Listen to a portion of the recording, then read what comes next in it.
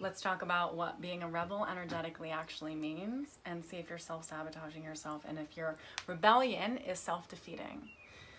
As a therapist, one of the things that comes up a lot is what we would call resistance. And I used to just think, resistance is this like mental block or whatever. It's not like something you could feel or tangible. It's just when a client goes through something. Until I became a psychotherapist on a real level where all of my energy matched and everything came together. And I was like, resistance is real. It's a real scratching effect vibrationally with life itself. And a lot of the people that I work with are resistant to what is. A lot of us are living in a life that our body hasn't caught up with yet, right? The habit of fear, the habit of recreating the old patterns, the habit of recreating the old thoughts exists in here. And we're going, wait, I can intellectually see it, but it's still here. How do I eradicate it from my body? And the way to do that is to not be in resistance to where we actually are, right? So a lot of us, especially if you are deeply empathic and you experience life on a broad scale, you see a lot of contrast. I see a lot of contrast, right? Where there's extreme trauma and poverty and extreme, whatever. It's easy for them, except it's not easy for them. And I'm like, wait, what? I thought if I had $1 million and a family that loved me, that life would be easy, and it's not easy for them. And I'm like, wait, I'm confused, right? Should I be worried about my own self because I don't have any of that and I'm happy? Or then when you see poverty and extreme trauma and then you go, wait, I'm out of that space and that's not me anymore. And am I spoiled? Am I betraying the program in which, it took me years to get out of? And how do I get those people out of this program? The contrast is real and it's really extreme. And a lot of times it can pull me out of position where I go, oh my God, am I spoiled or should I want more? Because this person's obviously like, they have it all and they're not happy. Or should I want less and am I spoiled for what I have? The whole thing pulls me out of position to where I am. And then I get in resistance to that, where I am, right? And this is the definition of stay in your own lane. So many of us are ambivalent about life that we are in simultaneous resistance and moving forward. And what that looks like on a very practical level, one time I did a rope swing and I was on a platform. And it was the first time I'd done a rope swing. I was like, I don't know, probably 14 years old. I'm not a huge fan of dark water by any means. This is another example. Like I would, if I had to get in the pond water at camp, which they forced us to do, one time I saw a snake in there and I was like, I'm never getting in that water. I would win every single race because I was like, just get me out of this water. And in weird ways, resistance can seem actually like it's a functional tool. In that case, I was like, yes, this is amazing. I'm gonna win because I need to get out of this water. But resistance is non-functional. It's literally non-functional because I could have easily just with ease swam instead of that insane resistance to being where I was. So I'm on this platform about to go into dark water and I'm way high up in a tree and I'm holding onto the rope swing and somebody says go and I start to go and I go, no, I'm not going. And I'm literally about to fall out of this tree and I grab the rope because I had let go of the rope. I was like, nope, not going. And my feet slipped and I grabbed the rope and went like this and my hand slid all the way down the rope. I fell into the water and I came out, didn't even have skin on my hands. Just like my hands were red, just burned. Like they were the thinnest amount of skin that you can imagine on your hand. That's what resistance is. Constantly burning ourselves with the, okay, I'm gonna do it, but I can't do it. I said I wanted to be here, but now I don't want to be here. I take it back.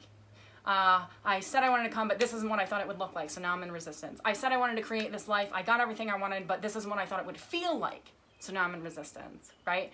So resistance is futile rebellion.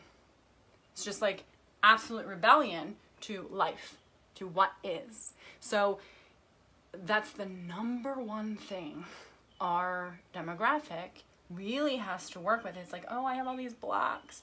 You might have blocks, but you have resistance actually to where you are. And if you stop resisting where you are, those blocks show themselves in circular thought forms and then dissipate. But if you're in resistance to where you are, those blocks feel like walls and they just build up around you, and then your identity is in here and you're pissed off and they're all out there and they seem to be doing good and they're blah, blah, blah. You're not doing good in here. Why does everybody have to be fake? Because everybody's like acting like they're happy. They can't really be that happy. Some people are actually that happy, by the way. The resistance to everything that we want is what a lot of people I work with have. Everything that they want, they're in resistance to. So I think that if there's something that you're in resistance to, really energetically step into what you want and come at it from that space instead of, I don't know if I want it, I'm in, I'm out. That wobbling effect vibrationally without any roots to like a position keeps you void of yourself. And there's so much room for projection and insanity to come in if you're an empath, void of yourself because you're ambivalent or resistant toward life and you're like, I don't know which way to go, I can't make a decision. Get in here. Let your guts make a decision. They'll drive you. You don't really have to do that much work. All you gotta do is listen. So if you're in resistance to life as it is, all you gotta do is, this is the thing about all manifestation. And I talk about this in a chapter in Earn Your Luck. I'm not really aiming at manifestation, and anybody can manifest. What I am aiming at is what I would call realization. And what you actually realize on a spiritual level, your creative self through the manifestation of the thing that you want, right? This is all about realizing reality, not manifesting a reality. And a lot of us have this reality that we're living in that our bodies haven't caught up to yet. That the body hasn't realized, oh, I'm in a safe place.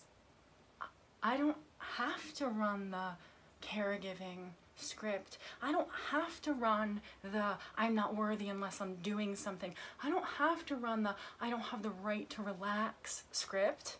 I'm safe. The body hasn't caught up yet. But when you can get the mind to stop doing that scratching effect at like, I'm resisting this still, most of the time, I work with people who are in a position they once really wanted, but they're still so addicted to resisting what is. And it's no fault of our own, right? At some point, it was a tool that was a really good defense mechanism, but now it's gonna slap us right in the face, okay? So if you wanna realize yourself, the Christ in you as a creator, the number one thing to get your body in a space where it is aligned to the frequency that is true, we have to get to where we are. Not try to go to where we want to go. We have to get to where we actually are and go, whoa, what if this is enough? Can I let this be enough? Can I let this be enough? That doesn't mean I don't want more, but can I stop the scratching at the screen effect, right? The screen of life that I don't like the way it looks, or I don't like the way it feels, or it looks the way I used to think that it would feel if it looked this way, and it still feels the way that I used to feel, and I thought that this would change it. Now I'm resisting the fact that I worked so hard to get to a place that doesn't even feel any different. That scratching at the screen part is a problem. We have to remember, we have to get behind our eyes instead of out here clawing at the screen and recognize, you know, and this is not I am a projector in the human design thing, and this is not a psychological, I don't mean projection in a psychological sense, but what I do mean is on a level of, you know, Christ consciousness being in you, we have to be mindful of the kind of projector that we want to be, right? A lot of us are so self-negating that we're always just like, who's projecting something onto me, and how can I play into that by either avoiding that they're projecting it onto me, blaming them for projecting onto me, or being exactly what they want. We don't have to do that to ourselves, right? We can be the projector so that we expand into the screen in a way that we don't want to slice the screen, because we understand it's a part of us, and we understand that we're the creation of it, and that actually right where we are is exactly enough to get to where we want to go. But most people can't get to where they want to go because they won't get to where they are, truthfully. So if you want to get real and really realize yourself through your manifestations, not just create manifestations and then be pissed off that they didn't feel the way that you thought they'd feel when you created them. You really want to realize yourself. You got to recognize your rebellion to life and your non-choice to stay in it, right? When it gets hard, we're like, man, it got hard. This isn't fair. Why does it look easy for other people? Why is it so hard for me to be human and live life? It's hard for everybody, okay? You are not alone in the fact that you feel alone. You are not alone in that, right? We're all alone in our little vessel, looking for the same thing, playing different roles, feeling the same ways, right? It's not easier for anybody else, despite the fact that we want to go, well, you didn't have as much trauma as me and blah, blah, blah. So it is easier. Creating matter, creating a life is the same, it takes the same amount of effort with or without resources externally for somebody whose job it is to create externally with their inner resources. Does that make sense? So it's the same effort for everybody, truly, who is trying to do the work of, oh, I know what it's like to not have the inner resources that I have to create. And that is the thing that I expand into. And the inner resource, oh, interesting. When I have that and I can expand into it, the screen becomes less like something I want to claw at and more something I want to go, oh, let me dance on this stage. Interesting. So be where you are, even if you don't want to be there. Don't resist where you are. Because if you want to get to where you are wanting to go, you have to get to where you are. And that starts with not resisting exactly where you are. You don't have to love it. Just stop scratching at the screen. Realize you're the projector. And realize how you want the world to feel about your projections is up to you, because they are going to feel it. You're going to walk into rooms and people are going to feel what you're emitting to the world. And if you're projecting, oh, this world sucks, everybody's separated, this is fucked up, well, everybody's going to feel fucked up and nobody's going to want to connect with you because you're going to feel separated. They're going to feel that. It's a real thing. So stop clawing at the screen of your life. You're there for a reason and it's okay. Let it be enough. Let it be enough just for a day, just for one day. And practice that for 50 days, just for one day. Let this be enough.